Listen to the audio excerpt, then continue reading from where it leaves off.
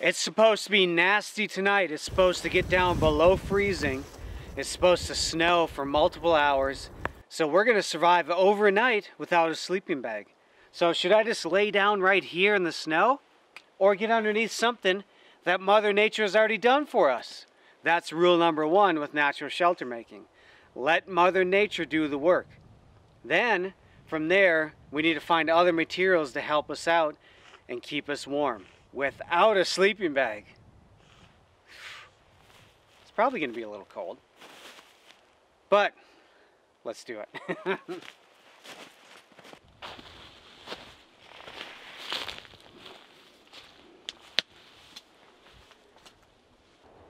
We have the most protection above us right here, so let's make our shelter under these branches. I don't see any big hazards, any giant dead branches. There aren't any trees leaning over this spot. So that's also a primary concern. Safety. Make sure a tree doesn't fall on you at night.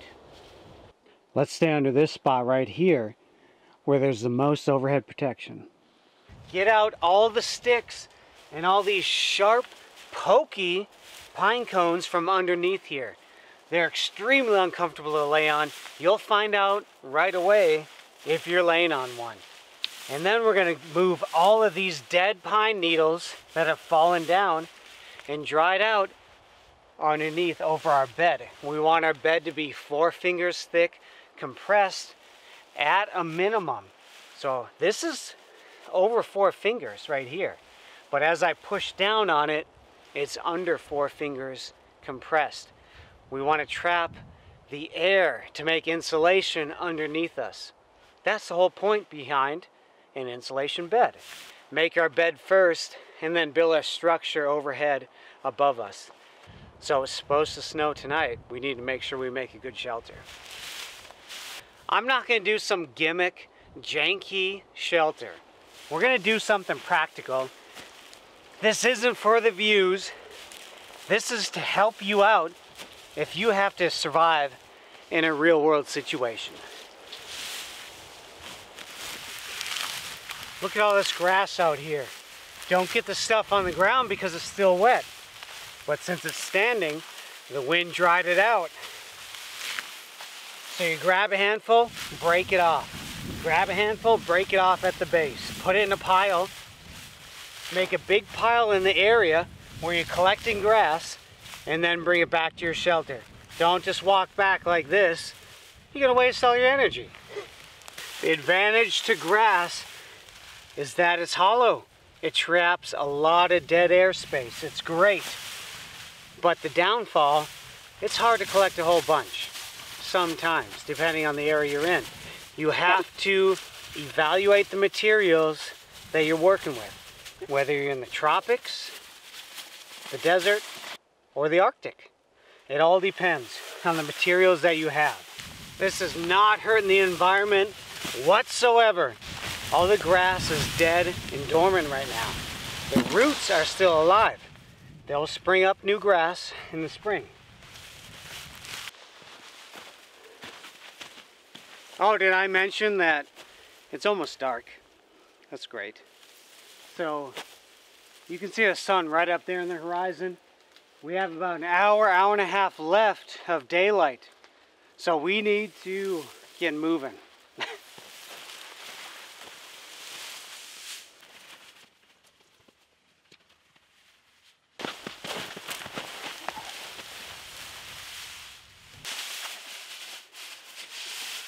Let's improve our bed just a bit.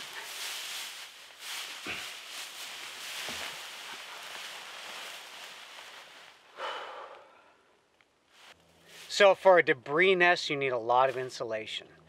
From my fingertip up to my armpit, I want to get that much insulation in between myself all around me.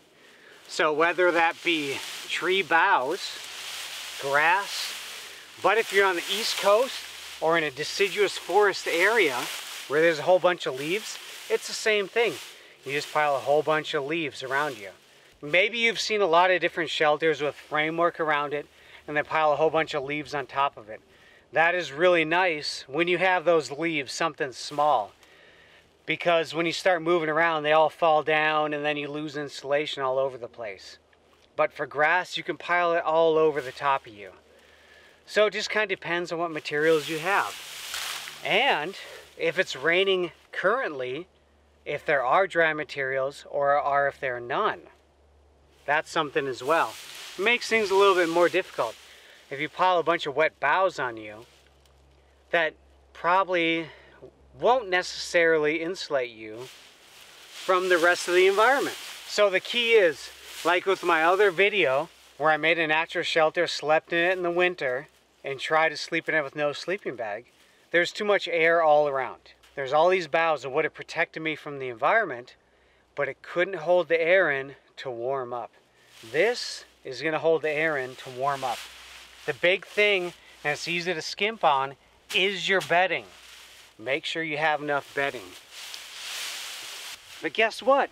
It's only 6:50, so it's really not that late. It's not the time to be survival skimpy house and get just a little bit of grass. It's time to be survival schoolhouse, fill up a big natural sleeping bag, get inside it, and keep surviving. It's important to get in feet first, head first. You're gonna get in there and gonna not know what to do. So an important part about a debris nest, getting inside some type of insulation, is to get that insulation close to you. So it acts like a big giant blanket or sleeping bag. Now, is it gonna be uncomfortable getting grass everywhere inside your clothes? No. Yes, of course there's gonna be a bunch of grass getting in all everywhere. So it can be advantageous to put a hood on. That can help you out. Zip up, keep all that heat in, and try and keep a lot of that grass out as much as possible. Now, another interesting thing that you can do is you can take a bunch of grass and say you don't have enough to go around to make a big giant debris nest. Grab a bunch, put a whole bunch inside, all around, everywhere. Put all this grass all in through your body, zip it up, and that's gonna make you a nice natural puffy. Oh, my feet are out at the bottom. I need to put more insulation on the bottom. Time to get another giant load of grass.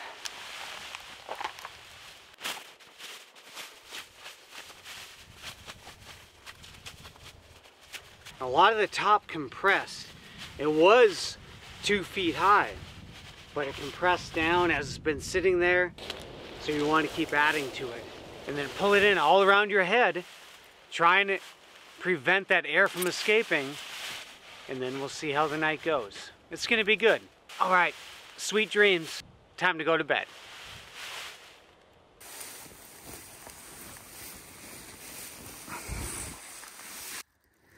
Just got in a shelter, cleared out the spot. Let's pull this in, make some insulation. Oh, it's feeling good. It's feeling like a big, giant, heavy, straw-filled blanket. We'll see you when I wake up. We have about 50 degrees in spots in here, but there's some drafts. So it's 12:50. I need to add some more insulation over the top. Good morning, it's 5:22. Slept a little bit. Woke up 2 times in between that, from 2 o'clock to 5:20. I slept that whole time. And I just woke up a couple times. But before that, it was a little cold. And there's still a draft. There's a couple drafts. So I got up and added more stuff to the shelter. Can always add more. Oh, good experience though. It's windy, it's just starting to snow.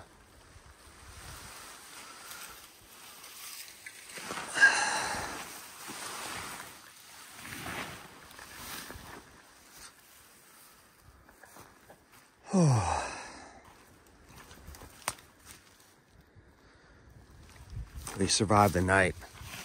Halfway through, put my rain jacket just over my legs.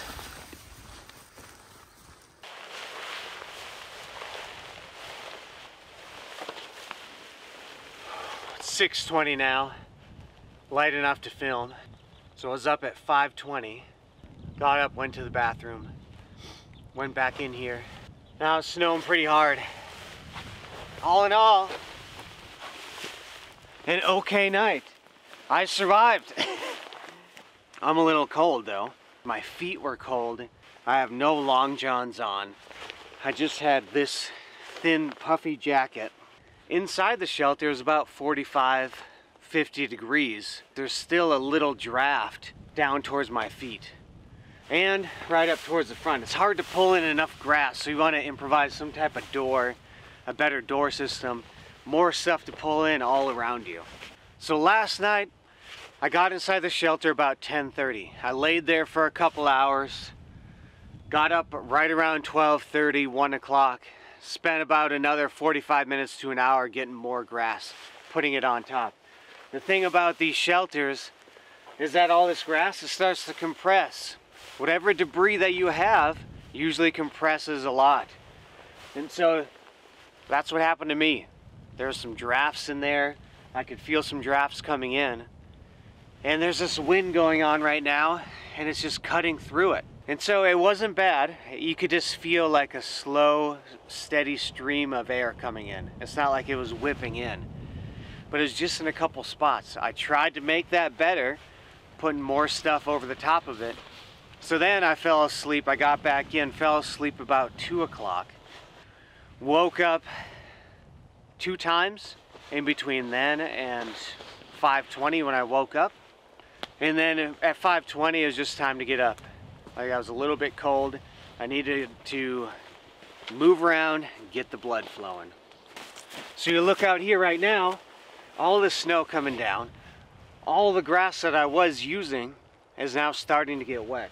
So I can still go collect grass and get more. I would just be able to grab it, try and shake the snow off and bring it over to the shelter.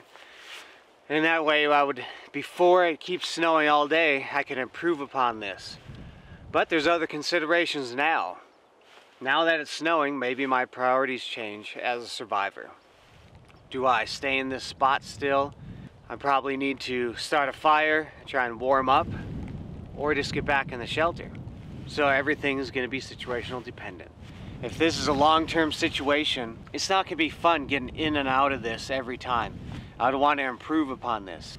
So all in all, it takes 2-3 hours to make something like this. So you want to make sure your resources are close by. So yeah, this tree was good. It's blocking a lot of the snow already that's happening. That's nice. But you want to be close to your resources. So depending on where you're at, this may or may not be the most practical shelter that you have. It kept me alive throughout the night. Even though it was a little cold, I had no sleeping bag, just clothes on my back. So I call that a success. We'll see on the next one. Keep surviving. So look at all the snow we got the other day. All this tree is protecting the shelter, and just a little bit came inside here. And so you could use snow as an insulation if it's not freeze thawing every day and then soaking down into the shelter, creating a big ice box. Because snow is a good insulator if you put 8 inches minimum over the top. But a downside to that with the debris nest and with this grass right here is that it could compress it a lot. You can see how much it already compressed just due to gravity. So I'd want to keep adding on this, because if I was getting in here, we only have right around 8 inches of grass right there. Again, we want a couple feet. Is this survival wimpy house? No, this is survival schoolhouse. Let's get in the debris nest.